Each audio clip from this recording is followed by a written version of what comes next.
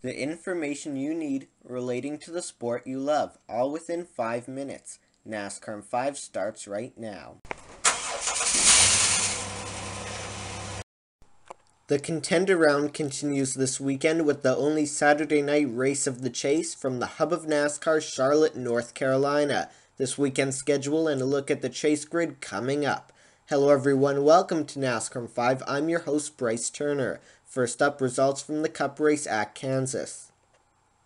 Joey Logano won the Hollywood Casino 400, Kyle Larson, Kyle Busch, Martin Truex Jr., and Carl Edwards rounded out the top 5. For more post-race coverage, visit carnets.ca and click on Closed Wheel Racing. Here's a look at the updated chase grid. With his Kansas win, Joey Logano tops the grid and has secured a spot in the next round. Kyle Busch, Carl Edwards, and Ryan Newman aren't far behind. Denny Hamlin, Kevin Harvick, Matt Kenseth, and Jeff Gordon round out the top 8.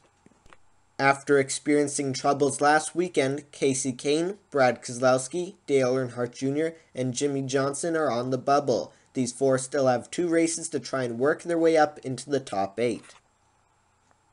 Tomorrow night, it's the Bank of America 500 from Charlotte Motor Speedway. The race will begin at about 7:30 p.m. Eastern Time and will be broadcast on ABC, TSN2, the Performance Racing Network, and SiriusXM.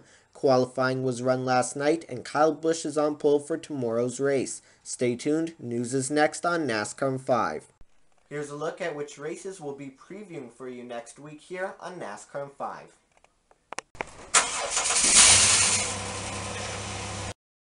It's time now for a news update. In the news, Sam Hornish Jr. will return to the Cup Series, where he will drive full-time for Richard Petty Motorsports next season. This comes after Marcos Ambrose announced that he will move back to Australia, where he will return to V8 Supercars in 2015. Hornish will drive the number 9 Ford for RPM.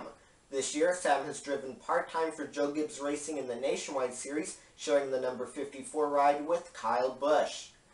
In other news, Fox Sports TV personality Steve Burns is suffering from a recurrence of cancer.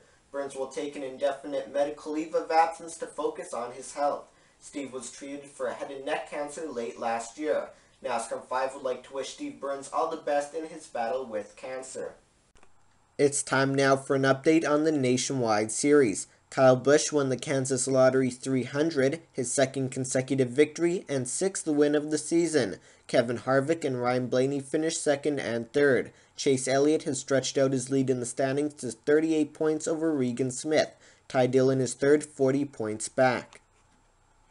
Tonight, it's the drive for the Cure 300 from Charlotte. The race will begin at around 7:30 p.m. Eastern Time and will air on ESPN2, TSN2, the Performance Racing Network, and SiriusXM. Qualifying will take place at 4 p.m. today and is not scheduled to be broadcast on either TV or radio.